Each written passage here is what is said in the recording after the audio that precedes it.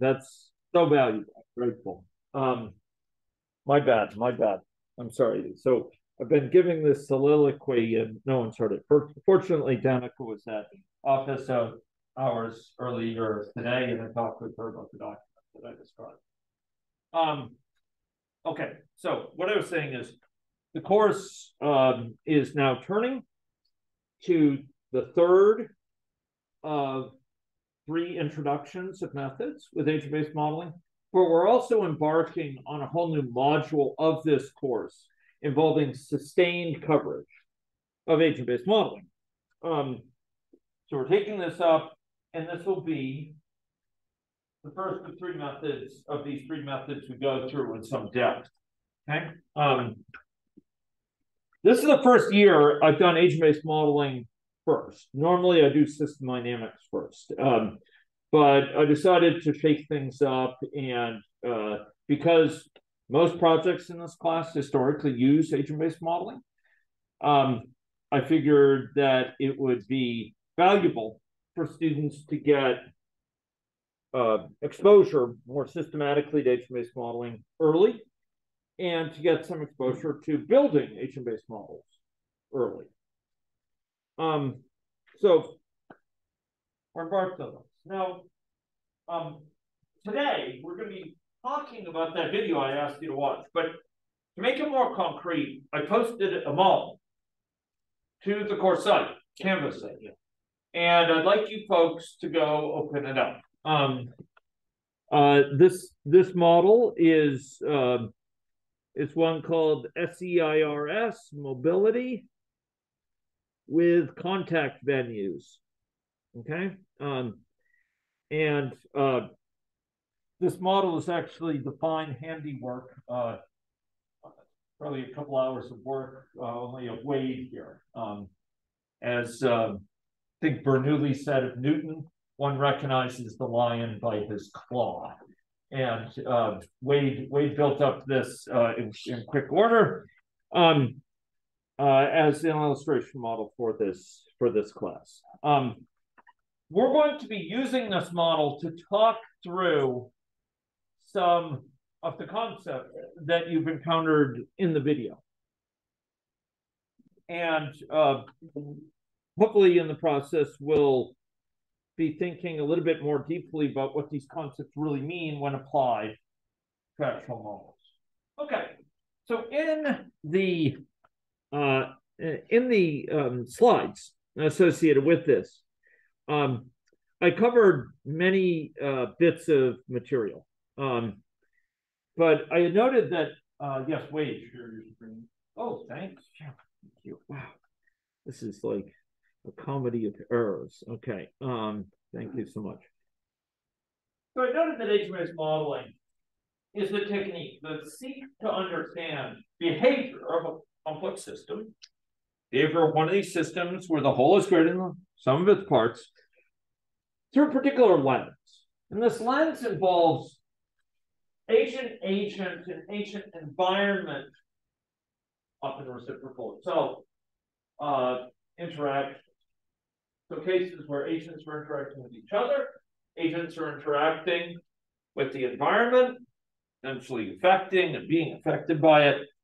And it's a bottom, sort of upwards facing technique in the sense that by characterizing this, we see behavior induced globally, sort of more broadly across the system by virtue of these lower level interactions. So it sort of boils up to lead to behavior up there. Sometimes it's called bottom-up modeling, but I tend to be hesitant about that term because the world doesn't have a really nicely well-defined bottom. And we'll find that there's plenty of agent-based models which have very different levels of detail capture. So if you're dealing with people, if you're dealing with health issues, if you're to throw out one thing, you might have some models where, you know, they might limit it to talk about whether a person has a health issue or not. Others simulate the dynamics of the health issues. Others might simulate the dynamics of the immune system within a person. or dynamics associated with glucose and insulin interacting as they relate to diabetes. And so the idea that we're talking bottom up can present challenges if it's used too glibly. We have models where we've gone down to level of genetic factors, kind of bioinformatics level concerns, where we have interactions of genes and genes with drugs, et cetera, for antimicrobial resistance. So what I prefer to say is it's upward facing. We see behavior generated from the model. And these models, like many models, can go from something very stylized, where we have just a few rules in it. They give rise often to really interesting and provocative, thought-provoking, and often surprising behavior, to things which are instead empirically grounded, which have lots of components captured in them, and where the assumptions about those are based on observed data from the world. A lot of statements here. Let's go run a model. Let's go see a model, and let's go run it so that we can get real about some of these concepts. So this here is a model. If you go to main, we see canvas, and we see that there's some capacity here to sort of display some of the dynamics in these graphs. But within this model, it's not just this main environment that we use, like for system dynamics, is kind of the place we did all our modeling. There's actually a set of particular agents there. There's places, there's schools, there's workplaces, there's persons and places in the community, homes. Let's go drill down to person. Double click on person. And what we'll see here for a person is a language used to characterize the state, actions that change state, and rules governing those actions within agents. And we'll see actually there's several state charts characterized here, some related to infection, some related to mobility, and this one over on the right related to whether a person is in isolation or not for a communicable disease. And we also see some attributes of those individuals, which are different, which are represented as any-logic parameters, hence these little icons of the sort we saw during system dynamics, for example, but which are not merely numbers. Home, anyone have a sense? What do you think home represents there? Yeah, it's the location of their home, and it's associated with an agent that is of type home. Similarly, there's a workplace. That's their workplace, right? Or for children, the school. And then there are some that, for example, are here it's a Boolean, it's true false. Are they working from home, for example, or not? So here we have individuals. They have some state. Their state evolves over time according to actions whose process of proceeding is governed by rules. So we have state. We have actions. That's the fact that there is a transition from that state, from susceptible to exposed, is telling us that if an agent is in the susceptible state now, then they could change to become in the exposed state. That's the action, but whether or not that action occurs or under what conditions it occurs is a matter of the rule associated with it. And in this case, it's a message transition. It will occur if that agent receives a certain type of message. It's suggested by this icon. So if they received an exposed message, they will proceed from here to here. Those are the rules associated with it. State actions, rules, but these agents are not solitudes. For example, they are bound to places. And here you'll notice that this link here is indicating their current place. And you notice it links up this agent with a certain place. So agents are placed in an environment where they can be in a school, or they could be in a workplace, they could be home, or they could be in the community. And you'll notice there's also this thing called connection, which actually, by contrast, connects them up. Well, it's given generically with other agents, but it could be with other people, for example. And in many models work those networks. All of these are aspects, ladies and gentlemen, of the environment. We're having these agents. They're not atomistic. They're not just evolving independently of each other. They're in a kind of silicon society. And they are evolving by interacting with other agents. So hence this agent-agent and agent-environment interaction. And by virtue of this, they'll be evolving. They'll interact with these workplaces, or these homes, or these schools, which are characterized in a very stylized way. And a model like this induces behavior at the higher level if we run it. So that again is an enactable theory. Theory specified at a level that it can be enacted. And if we actually run this model, and I'll speed it up here, you'll notice a certain pulsing evolution of it. So individuals spend their time divided between the homes, these sort of blue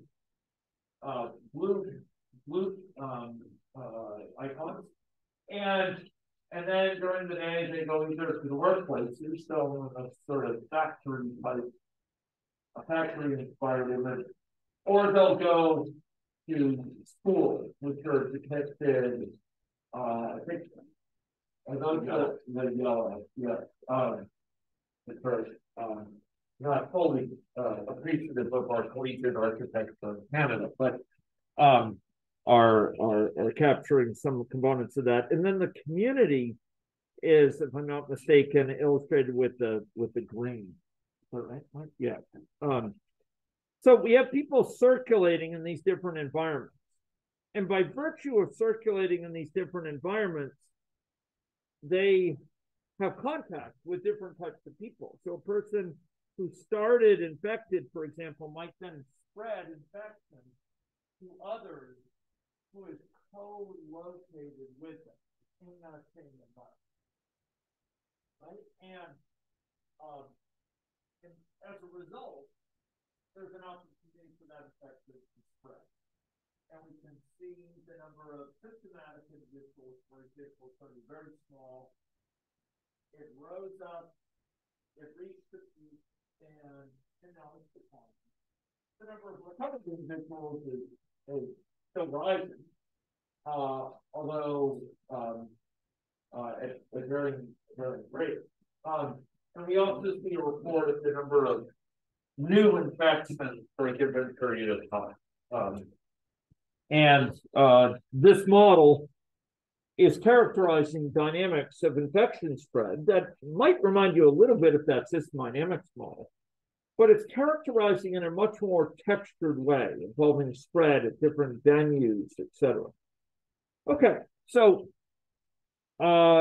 this is a model, and you may notice that some of the reasoning you developed there hold at the level of the patient-based model. For example, you'll notice the number of symptomatic individuals. Those are the red here. Under what conditions will the number of symptomatic individuals rise? Anyone? So symptomatic individuals are here, for example. Under what situations would that rise? Anyone? Yes, Arlen. Okay, so that'll be a component of it. But when will it be going up? Okay, when asymptomatic decreases, yeah, you could say, okay, it goes up when this is going down. Well, if it's going up, right?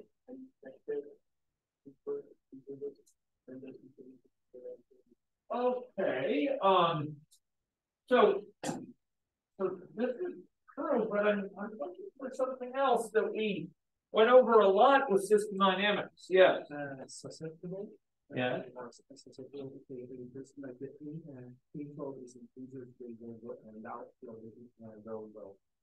Okay. So it's a relationship of inflow and outflow. Maybe it's a little bit easier to see with something like exposed, right? That exposed will be going up when the inflow is greater than the outflow.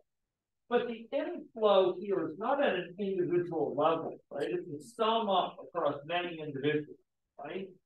So if we total up across the population, how many people are getting infected, essentially on that initial graph here, and how many people are going on from this exposed state of being infected, but not yet infected, not yet able to spread it, going on. If we total that up across the population, the number that were becoming exposed for a given day, and we total up the number that went on across that day, left the exposed state and went to the infected state, we would find that it's the difference between those two that governs whether the number of exposed people is rising or falling, right? If there's more people coming in here across the population than are leaving, then the number of people in the exposed state will be going what? Going up. If the number leaving is greater than the number coming in per day, it will be going down. Yeah. But each individual here is in one particular state at any given time. If we go to the population, we can actually go see, how did I do that? I went over to this developer panel, right? I went and I chose here. I'll go and I'll do it again. I chose the population and I could look, okay, this person is in the recovered state, for example. This other person is in the susceptible state. You could see it highlighted in red. This other person yet is in the recovered state as well. So reasoning with stocks and flows apply to this model, but at an aggregated level, at a level higher than it's formulated. This model is formulated, it's specified, it's characterized at a lower level than most system dynamics models, which have historically tended to be more aggregate. Now, we'll see a departure from that later in the class, where we might have system dynamics within an agent, for example. But here, we are dealing with a level of characterization where we can use stock and flow reasoning, not at an individual level for a particular person so much, but to reason about the behavior of the system as a whole. And if these curves from this remind you of the dynamics you might see out of the system dynamics model with good reason, because this model induces as a bottom-up factor, it induces this behavior, which will have some characteristics like those you might see in a higher-level system dynamics model. So looking at this graph, there should be some features of it which are different from what you would expect with a system dynamics model. Can anyone comment? Like, what's something, if you look at that graph, what's something that you see there that looks different from what we see in system dynamics?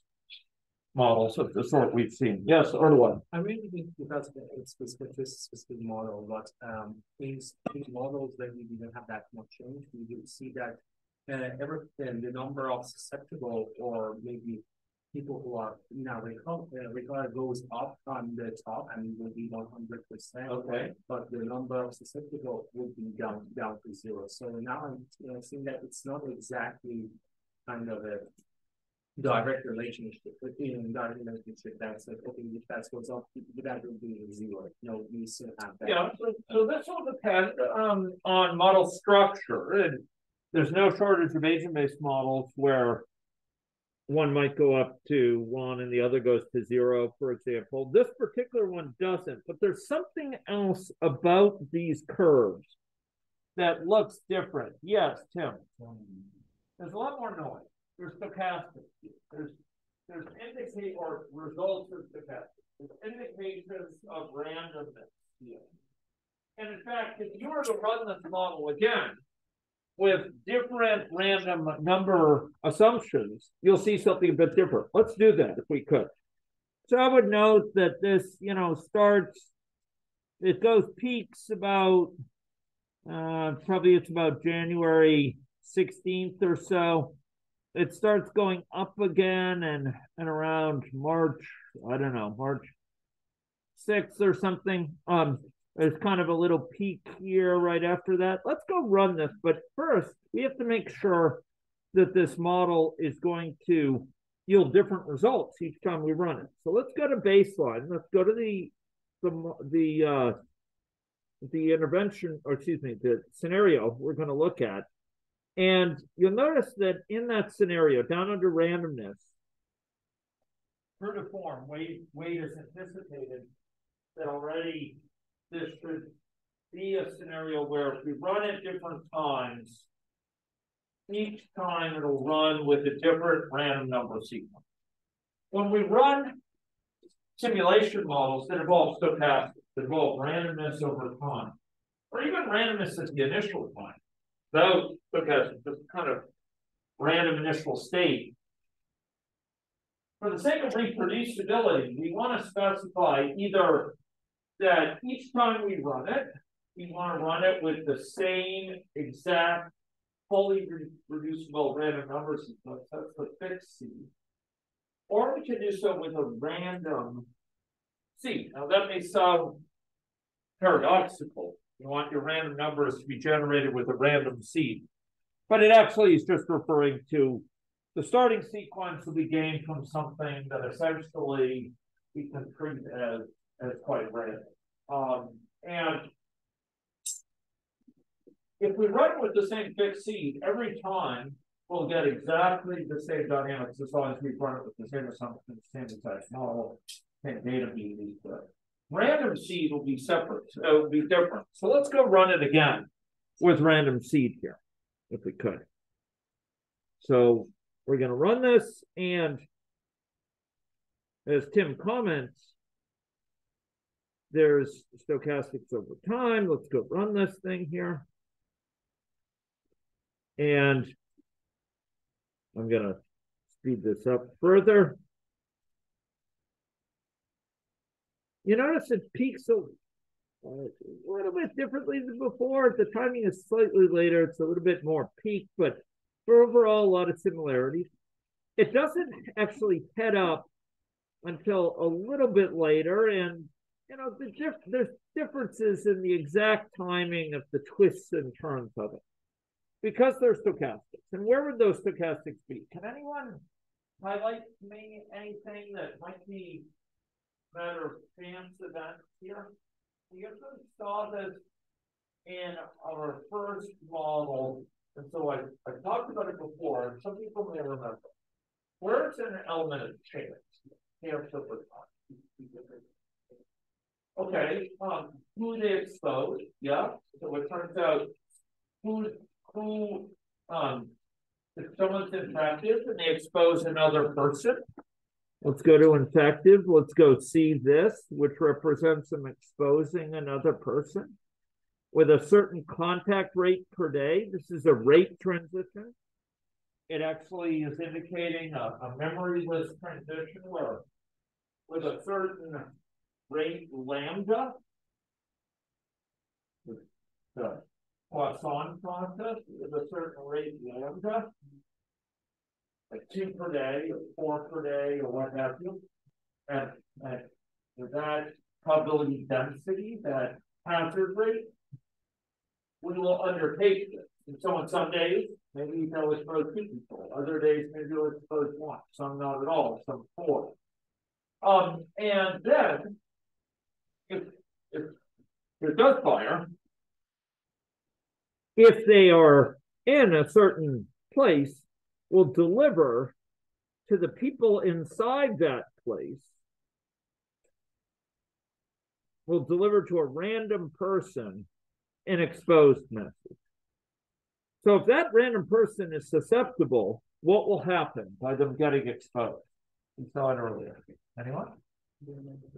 Yeah, they may get infected. That's what this was, right? So they send it to someone who happens to be susceptible in that venue, that person will get exposed. But if that person is not susceptible, if they're already exposed, there's no message transmission from it. So it won't cause them to get exposed. There's no message transmission. So, there's the chance about many people they're exposing on a per day basis, who those people are, and whether those people are already affected. So all of those are elements of change. So there's more as well. How quickly they go from exposed to infected, how quickly they recover from infection. It's governed by a certain rate, but it's a memoryless transition that occurs at that rate, and its time spent infected will therefore be distributed according to what's called an exponential distribution. So the probability of staying infected will decline here as e to the minus alpha t, where e is given by this 1 over mean time for recovery of days. Or equally well, we could express this as e to the minus t over tau, where here this is the mean time to recover of days.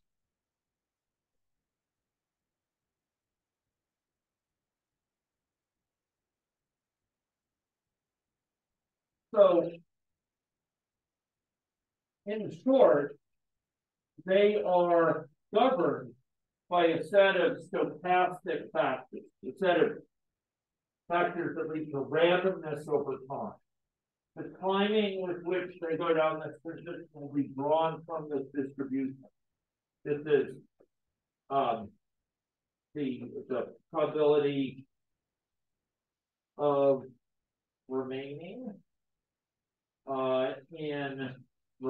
in this case, we'll say infected after that amount of time. We'll draw from that distribution.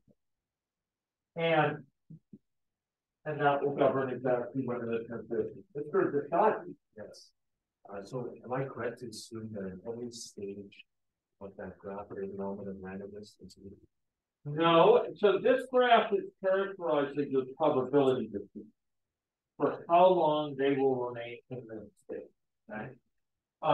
And what this probability distribution reflects is a fixed chance. We'll be going over the math of this later, but I'm introducing this idea, a fixed chance over time, no matter how long they've remained in the state. If they remain in the state, so this is time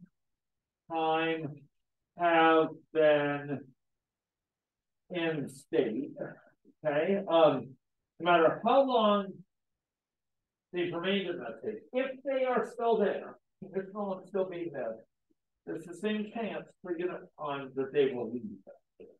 Right?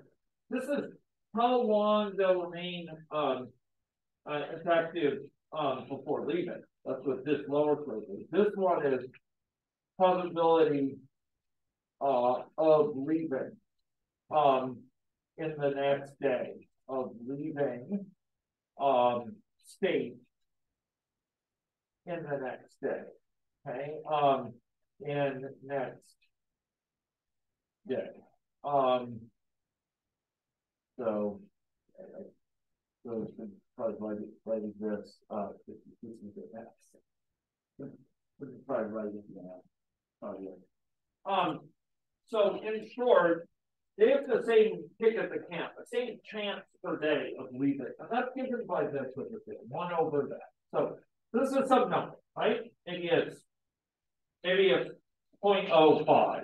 That would mean a 5% chance per day that they will recover. No matter how long they've been there, if they're still in that state, they'll have a 5% chance in the next day. That's why I say it's memory. Doesn't matter how long they've been there, they will leave with that chance. So when you were asking, is it true that randomness all along? Well, it's certainly true that that randomness will govern when they leave. You know, it's not like at some point they're beyond that chance of leaving. But this curve is not reflecting, sort of showing directly somehow randomness. This curve is characterizing how long they will remain in the state affected before leaving. This describes what's the chance of leaving in the next day, given that they're still in that state, which is fixed. And that's why I say it's memory.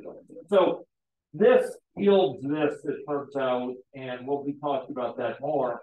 But basically, when they come into this state, it's going to draw from this distribution to figure out, how long it'll be until they leave.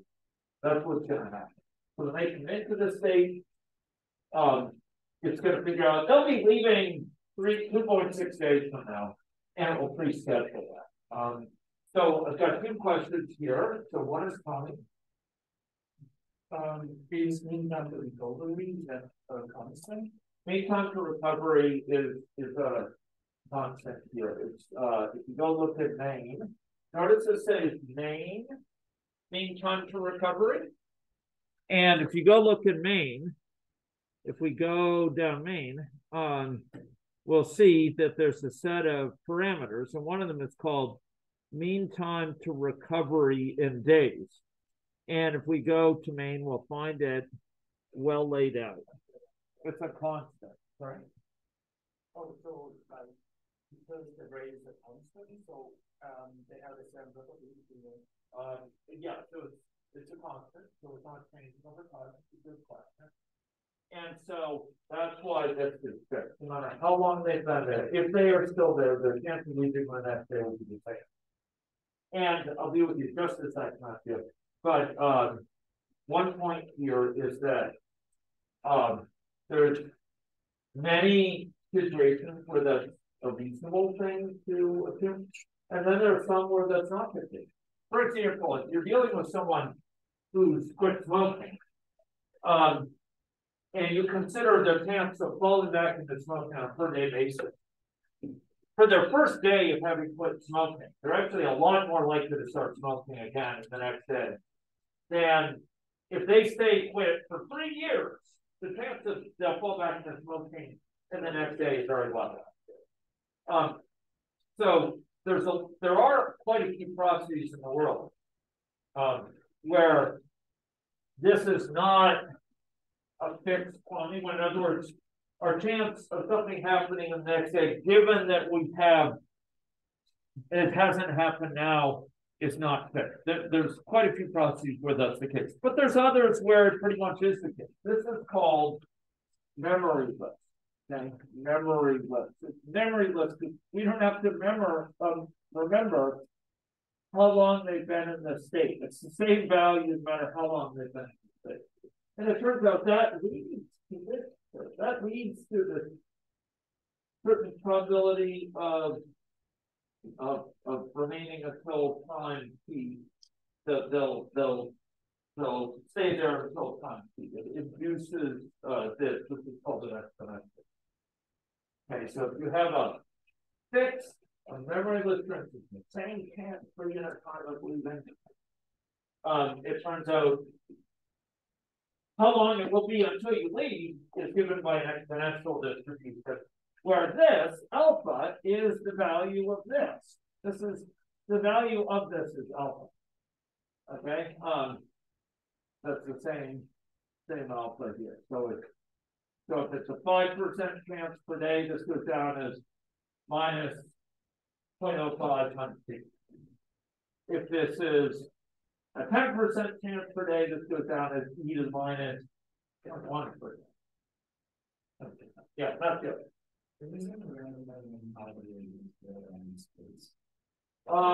Good question. Good question. So in models, the term randomness can be used kind of loosely. And I'd like to distinguish between randomness that is not over time and randomness that is over time. There are certain types of randomness in a model that isn't stochastic. It isn't chance over time. It's rather, say, chance at the initial time. And there is an element at the initial time here associated with randomness. So if we look at the initial population here, and actually, I may be wrong, depending on how Wade did this. Yes, I'm correct. I deferred Wade comments. So he's drawn, for a given person, he drew their homes from a set of homes randomly. He picked with equal likelihood one of the homes. Same thing, he picked the workplace. He picked he picked a random workplace in school. I'd have to check, but I thought the school was based on the nearest school. So let's see, let's go take a look here and get random workplace in school. Oh, I see. Okay, so basically he yes, he drew a okay, that's interesting. Okay, right. So basically okay, this is interesting. Wow, that's quite some logic. I think the basic gist is that it's drawn randomly, but he did it with some finesse in order to accommodate the fact that mumble. Okay, wait. So basically, it allows schools to consider workplaces for adults, Right. and also schools for kids. Okay, yeah. So it draws a random index from the size of workplaces plus the size of schools. Yeah. Oh, I see. Okay. Yes. And then it picks if it's within the workplace size, it could fit the workplace, otherwise it's beyond that. I see. This isn't based on age. So, Okay. oh, this is for the teacher. This is for the teachers. Okay. Got it. Okay. Okay. You're 2 steps ahead of me. Not infrequently is the case. Okay. So this is for teachers. This is for adults that he's doing this basically, and he's allowing for some adults to work at school. Got it. Okay. So Mathieu, back to your question though. These are aspects here which are random. We're selecting a random home. We're selecting a random school, including schools as workplaces or workplaces. And those are random, but they're not randomness over time. By contrast, something like person here, we have stochastics. We have randomness over time here governing how quickly they will recover or how long they'll remain in this latent state before proceeding to a tested state. So I would class those as different. So if you're asking, is their movement random? Well, it's random in a sense that which school they go to or which workplace they go to, or which workplace an adult goes to, is based on some initial draw randomly. But the exact details of like they're wandering, from their home to their workplace, that is not, that is the randomness in that. The fact they take this street versus that one because of traffic, that isn't captured. Is the community place, Wade? So this model is done with considerable finesse, as usual. But is the community place to which they go? That's based on a schedule, I think. And is that chosen randomly? Yes. Yes. So they choose a random community place at which to travel, right? Yes. So here, at different times of the day, basically they go to different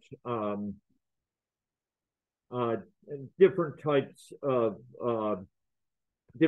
places, and one of them is the possibility of a community place, in which case they'll go to it randomly. So that much is random.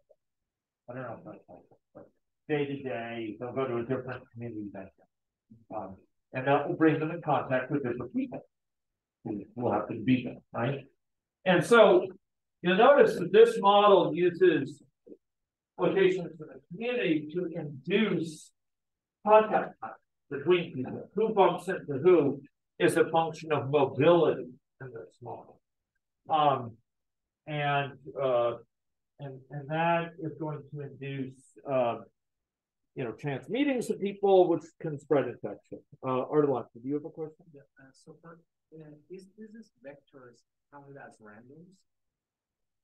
Because, for example, there are people who become exposed, but not in the way that they become infected. They are kind of they have the infection, but not in a way that they become sick themselves, but they can just move it to other people. Is that part of the randomness? Or well, so those people are characterized pure asymptomatic individuals. Those people are not merely infected, all of these. They are infective, but they are not symptomatic. They're not showing signs. And these, this poses risks because they could expose others without realizing it themselves, pose risk to others without realizing it themselves, and without those others realizing it, right? So those people are captured in this particular model. Yeah. Okay. Okay, so we have moreover the schedule which governs people's behavior. You'll notice that there's this higher level phenomena of infection spread, which is governed by these many types of agent behavior at a lower level. So we have behavior over time, this behavior, and we have parameters specified over here, parameters involving assumptions, for example, how long are they symptomatic, or how long is it until they recover, etc. These parameters encode assumptions. And it turns out that these parameters in a given unit of the model, a given, say, class or element of the model, let's say main here, the parameter assumptions for this, for a given unit of the model, are going to be dictated by where that unit is created. So this is a matter of any logic, but for main, the place where main is created is in the scenario. So baseline will specify in the parameters area the assumptions to be made about the mean recovery time in days, or the mean effective time in days. That's because the scenario creates main. It brings the whole model into existence, the whole environment. By contrast, a person, their parameters, such as what's their home or what's their workplace, whether they work from home or not. Those are specified where a person is created. And a person is created, in fact, by Maine. So they're created by the surrounding environment. And if you go look at the population here, you will see that for each person in the population, it specifies the value for their parameters, specifies their home, specifies their workplace, their school, whether they're a child, etc. Yeah. Okay, so good. This is a model that illustrates a lot of features, but we haven't even examined all. This first one we actually did. This is outputs. The model has outputs that we may use to characterize the outcomes of the model. You see some outputs there. These outputs are of different sorts. This is actually a per day or per week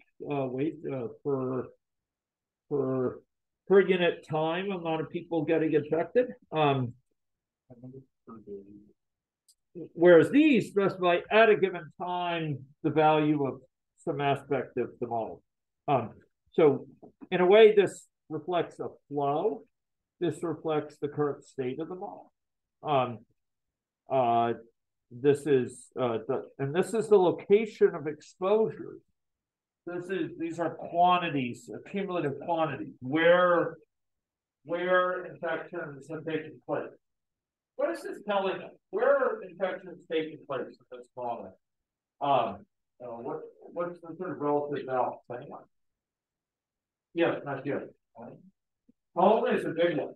Now, what's the next runner-up for that? Workplace. That's right. School and school, and then community. That's right. So the model is saying, okay, look, if this theory is a fairly plausible characterization of people's daily lives and how they interact, where they spend time, the balance of the time they're spending at home, at work, and school, so on.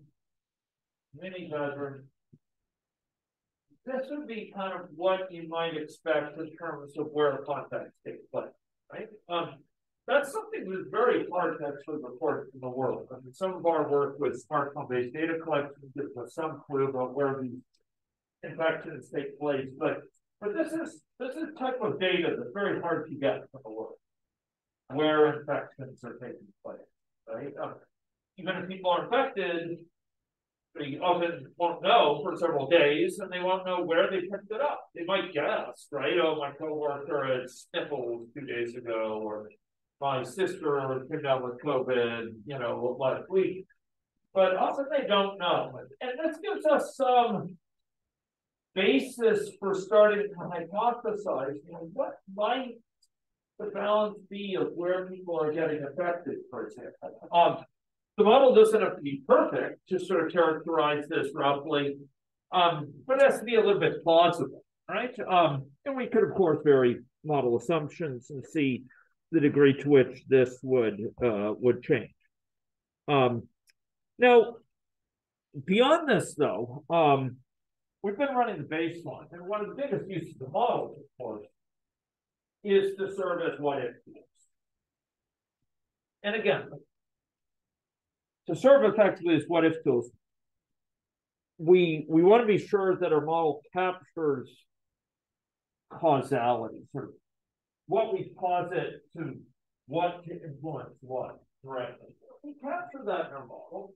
We capture, how infection progresses or the ways in which people move from home to other venues during the day, like we go to workplaces, schools. We can ask what if questions. So here, for example, we could say, well, what if we close schools, right? And we could say, okay, how would that change what results from the model? And we could examine it. So by running this model with schools closed, no one going to school, you notice these yellow schools aren't growing during the day. No one's going to them. Kids are staying at home. But you do notice that parents, at least, are going still to workplaces. So doesn't look like they're staying home with their kids. What happened here? Can anyone say? What happened?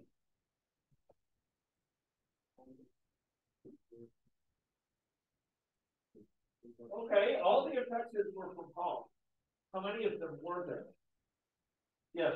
Ali. I wanted to say that it's not really no, it's only getting them sick. Yes, another question. Okay, and yes, the name again? Alex. Alex. So I'm just assuming that how it starts is that you infect one random person. Yeah. It seems like one person got sick and then got better, and no. One person got sick and it didn't spread. Now, model is stochastic, right? So let's go run this again. And, you know, presumably this also is one where we have everything generated from a random number.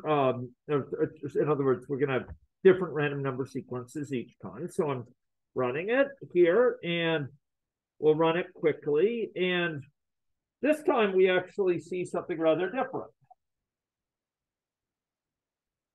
Qualitatively different, right? The previous one, there's no outbreaks. This one, there is an outbreak.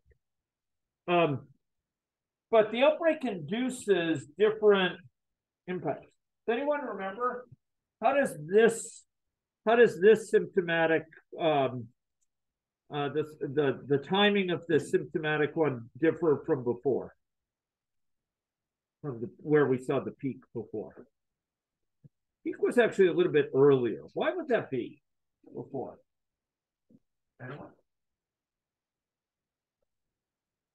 Because the presence of schools might accelerate some of the ability to spread.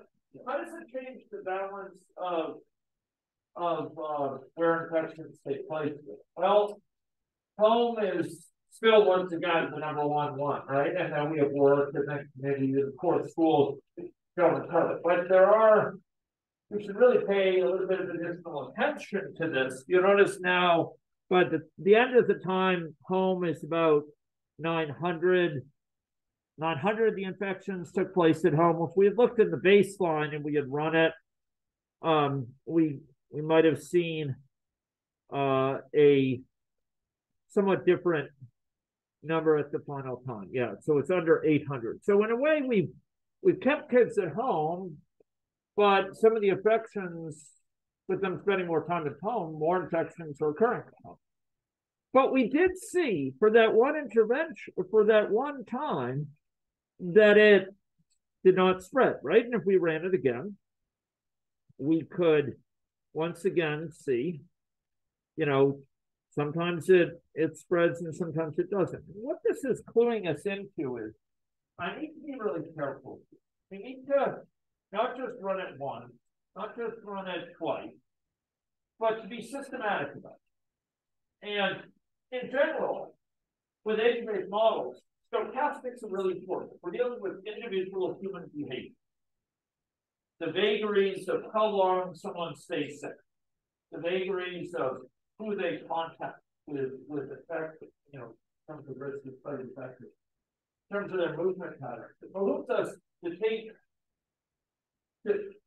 take serious account of that randomness by running the model in what's called an ensemble of realization.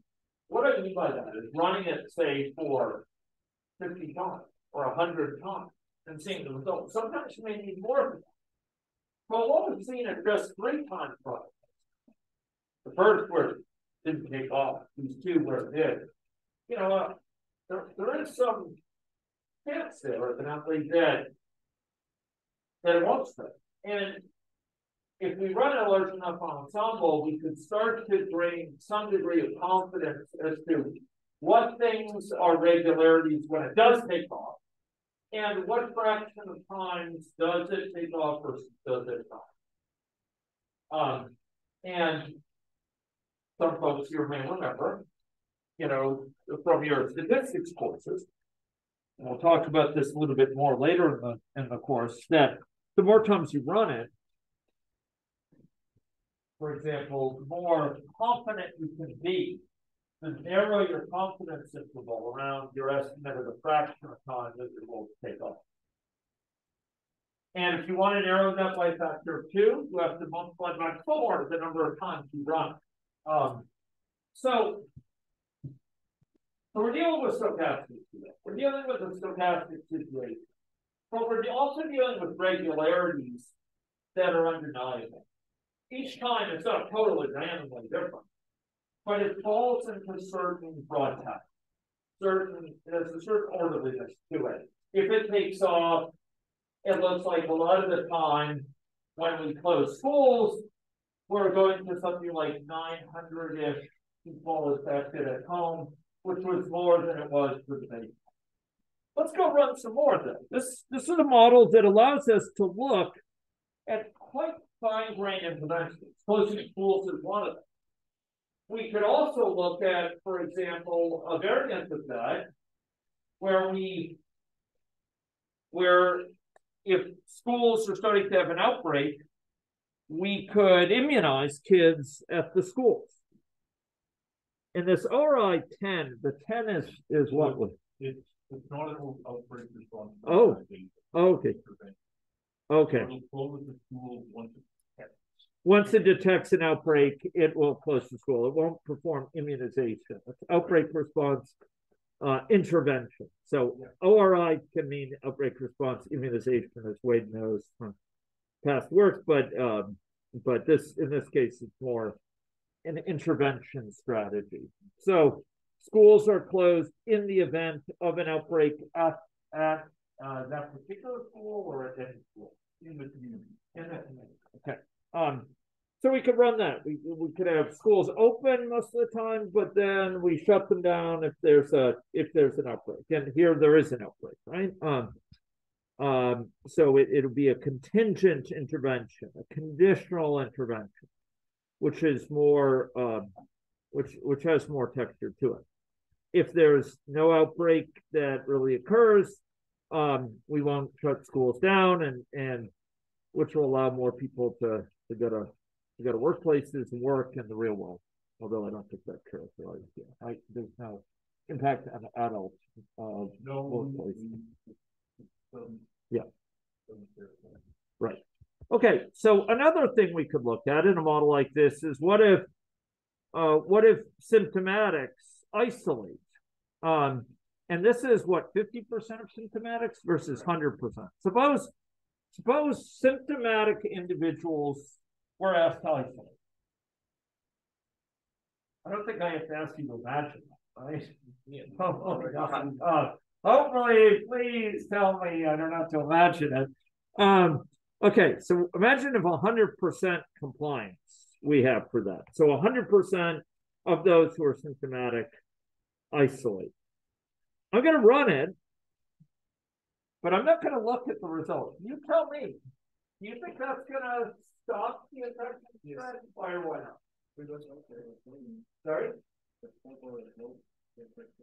Stop or slow. Okay, that's right. So why might it stop? Anyone give me a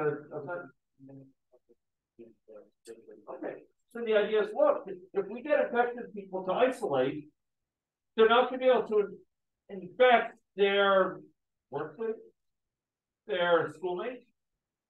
But are there some people that they could infect still? Matthew?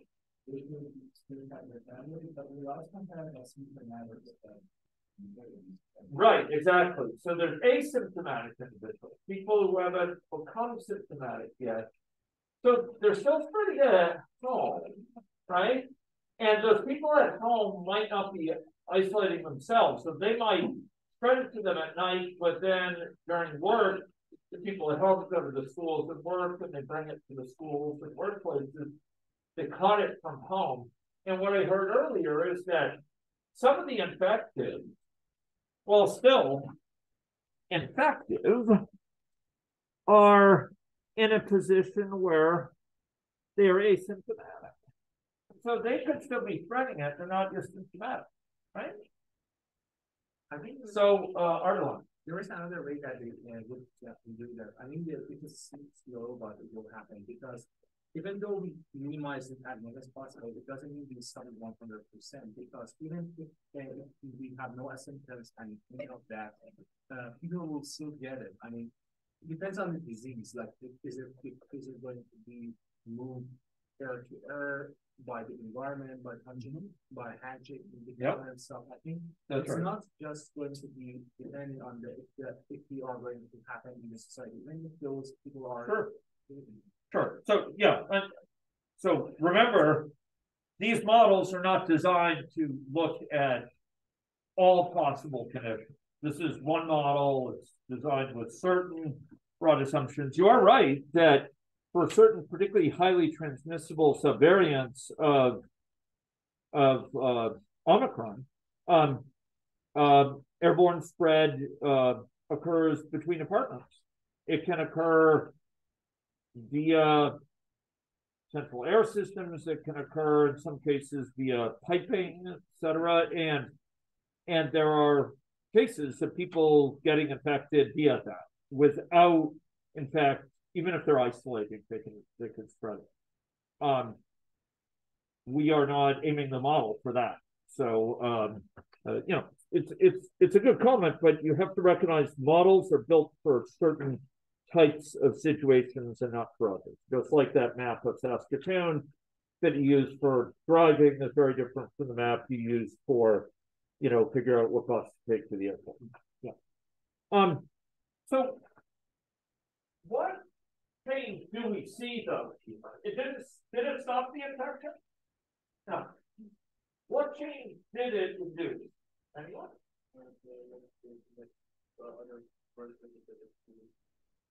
Yeah, so there's usually quite a lesson of how many that have occurred in school workplaces do. And how about for homes? It went up here to about 800, which is similar to what we saw for the base plot. Yes. And it does flatten out. The numbers that are recovered seem to be a little bit smaller and it then of course declines to. Now we could of course take this into account better. How about 50% compliance? What do you think we'd see there? Yes.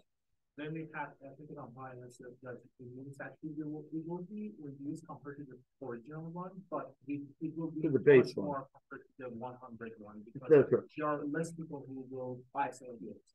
Okay, so by and large, that's true. So we're getting less isolation, and it'll end up spreading to so much more people. We do know that in this case, it was actually fairly successful. I mean, the number of people affected at home, for example, is up there somewhere around 750. The number recovered goes up to still about 800. But yes, if we ran it again and again, we'd expect to find it lower.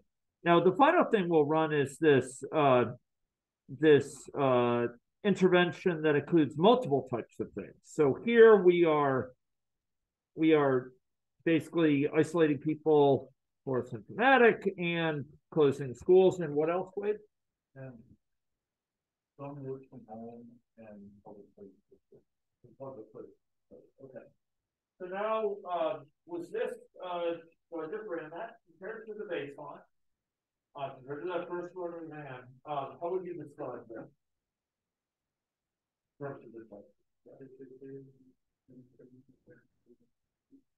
Okay, so school and community, you can't even see them on that chart. Good. And so that suggests no spread and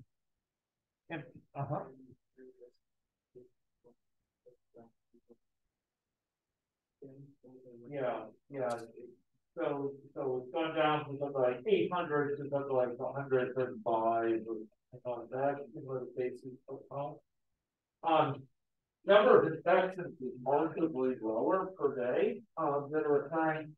And, you know, the number of exposed people is the number of recovered people. Number of recovered peaked at like 800 before, but now it's peaking at somewhere below 100, something like that.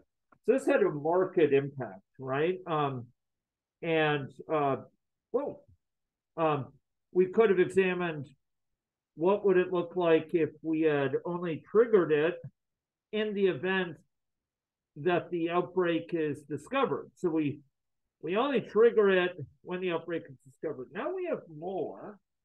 Now we could run this, of course. We're doing things kind of fast and loose for the sake of the class here. Well, we could run this several times over, and we could have run that last one. But you'll notice that this one tends to still have some infections. Why is that? What happens here? We only triggered this event when an outbreak was evident. Yes. Yeah, so it's already started to spread. Now, it does reduce the size, right?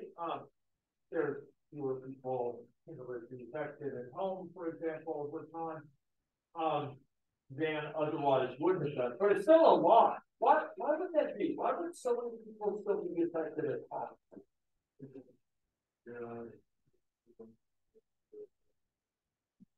Okay, so yeah, so until the outbreak is declared, and until this set of measures come into place, people are circulating. Those people who got infected after the outbreak is declared, where are those people going to be? At home, and they're going to be spreading it quite a bit at home. It does bring down markedly the number affected at school, workplace, and it brings this down. From a peak up there, something around 800 to a peak around 200. But there's a lot more spread because it's declared somewhat late. Yes. I think one reason that the family silk is higher is because perhaps then people come home, they remove their masks, they remove the social distance, and also that is correct. Yeah. And also children tend to be not caring about that kind of stuff. They always come to their parents, so it's impossible to actually make that decision. So maybe that's why most of the disease infectious happen in the although I'm not sure when I discussed the idea of characterizing masks here, but that's not it. So okay, a lot going on with it, but I'm hoping that this exercise has helped show you a couple of principles. One thing is that in models like this, or effective tools when asking texture and what it was, particularly for this model, because of its lower level of characterization, we have people and homes and community places and schools and workplaces. You can ask fairly fine-grained questions. You know, if we were to shut schools, what would the impact be? If we were to have people work from home where possible, what would the impact be? And that was an attribute of a person, sort of whether they can work from home, I guess. Is that right, Wayne? Yeah. We can ask questions about triggering these interventions when a certain condition is arrived at. We can ask questions that change people's mobility patterns, who they're spending time with, and that's powerful. In all these cases, this finer grained model of all these interactions, people, locations, workplaces, and so on, that leads to higher level behavior of the model as a whole. And the fact that we have all this detail gives us this flexibility for also understanding why we're seeing certain changes for certain strategies. For example, we could see where people getting infected, when they when we have, schools closed, how much does it shift infections taking place at schools versus taking place at home, et cetera?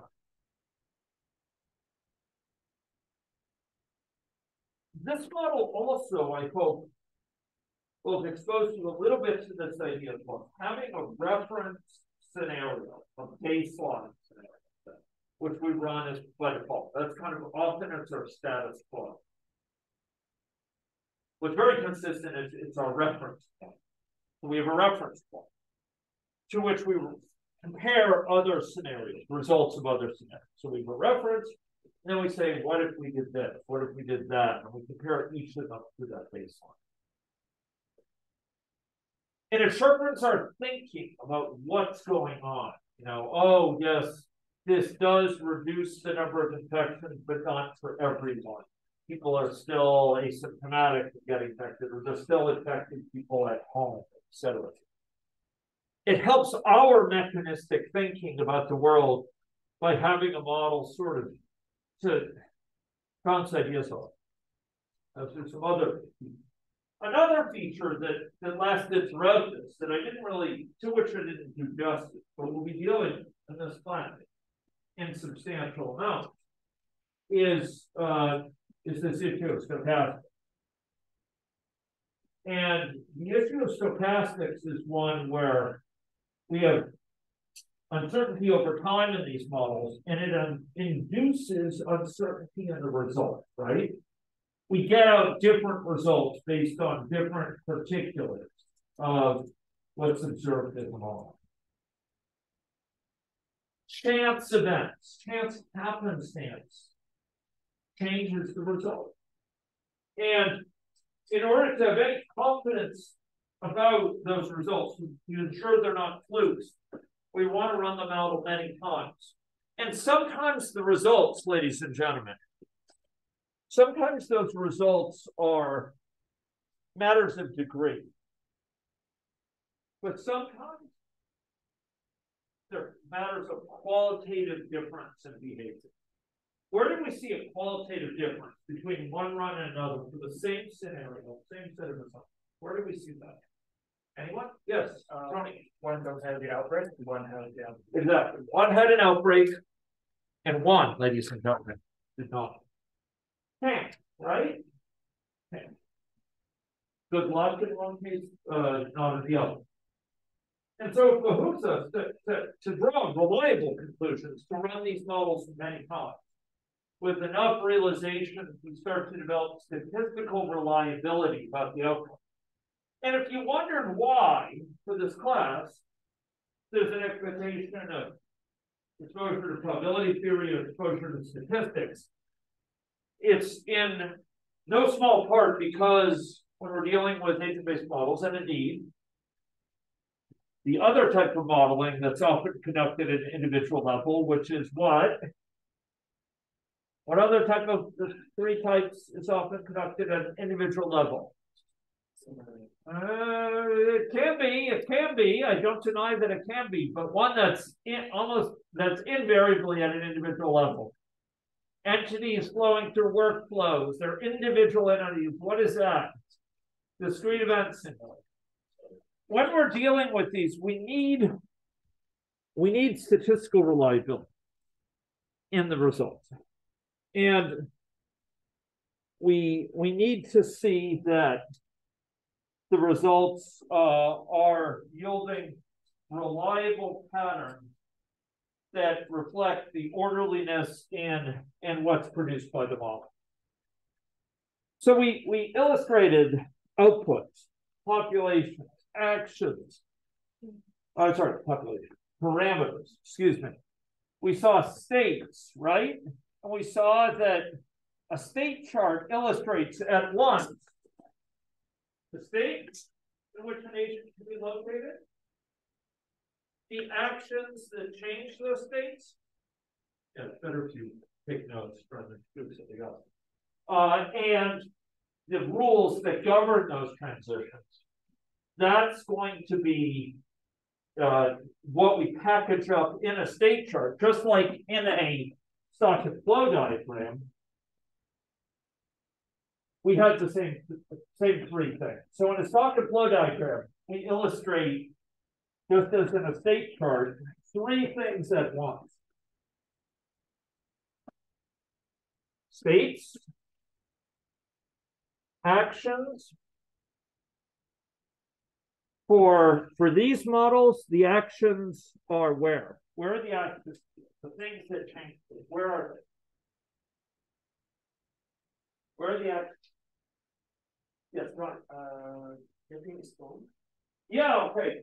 Good. So, I mean, we could look at actions in any of these state charts, but for example, there's an action here. There's actions here that change states, right? And the rules are the things that govern them here that specify under what conditions or how much they are taking place. In stock and flow, where were these things? Where do we capture states in a stock and flow diagram? In the stocks. Where were actions and rules? They were associated with the flows. They're associated with the flows. The fact that there's a flow from susceptible to to exposed in a stock and flow diagram means it changes state. And how much it changes state is given by the formula. That's kind of the rule there. Okay. And so we've seen outputs, we've seen parameters, we've seen actions, rules, state, time, and we've seen interventions, these sort of what-if scenarios with change things. So we intervene on the system. We have outbreak response, intervention, closing schools, or having people work from home, or what have you. There's an environment.